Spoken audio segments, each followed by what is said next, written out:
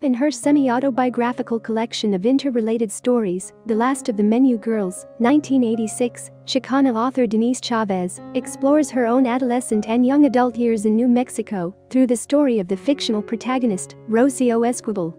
The term menu girl refers to a worker at a hospital who takes patients' food orders. In the first story, Willow Game, Chavez describes Rocio's neighborhood in Las Cruces, the second largest city in New Mexico. Rocio and the other neighborhood kids divide their street into two sections, up and down. The dividing line is a tree growing in a vacant lot. Rocio lives on the down part of the street. Despite the fact that the other kids prefer the up section, Rocio likes to stay in her own down section surrounded by neighbors and family members with whom she is more familiar.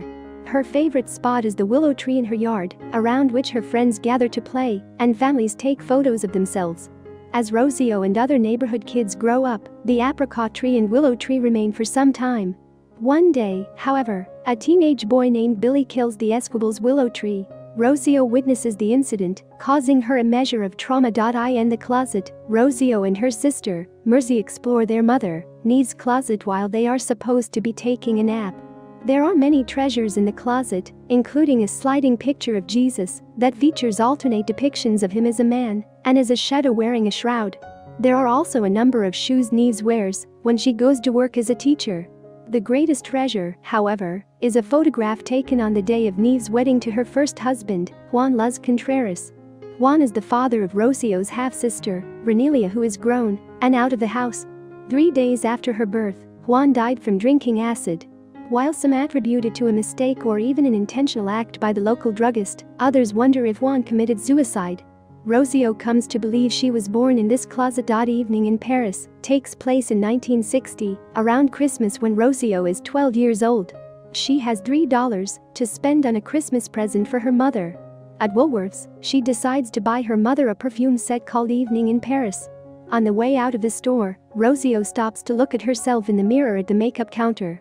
She doesn't like the look of her face and wishes she was beautiful and rich enough to routinely spend her own evenings in Paris.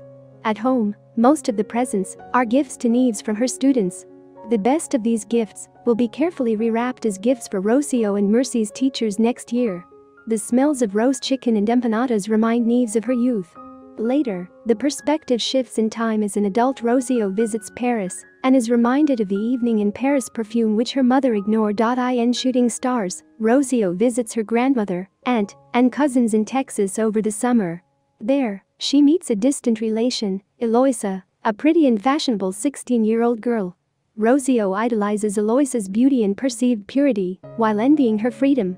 Rocio's idolatry of Eloisa is shattered, however, when she sees her at the movies, smoking cigarettes and laughing as boys paw at her. When Rocio returns to New Mexico, she meets a purer version of Eloisa in Diana, who is just as beautiful as Eloisa, but is still a virgin.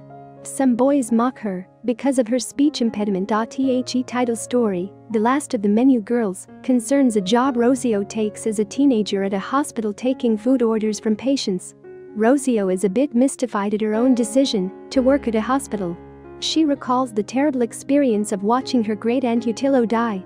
In addition to the horrible odors associated with her death, Rocio was disturbed by her aunt's increasing dementia. She is particularly haunted by a memory of Utilo playing an imaginary piano.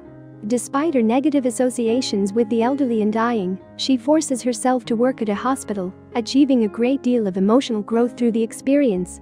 As time goes on, her duties expand to helping nurses with their ward duties.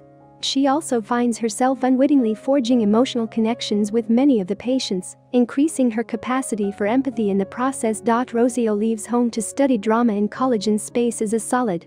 While at school, she works in the theater department teaching an acting class for children and maintaining the costume room. In the class, Rocio has the children do exercises like pretending to be molecules or attempting to slice through the air with their bodies, as if space is solid. Meanwhile, Rocio is in a romantic relationship with a graduate student, but feels unfulfilled by it. She suffers a mysterious debilitating illness that she later suspects was psychosomatic in nature. Nevertheless, it causes her to take a 2-week leave of absence from her work and studies. In the final story, Computer, Rocio moves back home to New Mexico after completing college. She feels stagnant at home with her mother and sister and decides she wants to be a writer. Denise counsels her to write about the places and people she knows in order to forge a unique identity. Rocio realizes that, while her mother is right, she needs to leave the places and people she knows in order to write about them more effectively. The last of the menu girls is an emotional and evocative look at one girl's Chicana upbringing in the mid-20th century. I hope you enjoyed this video. Leave a like if you did and be sure to subscribe for more lore. Thank you all so much for your support.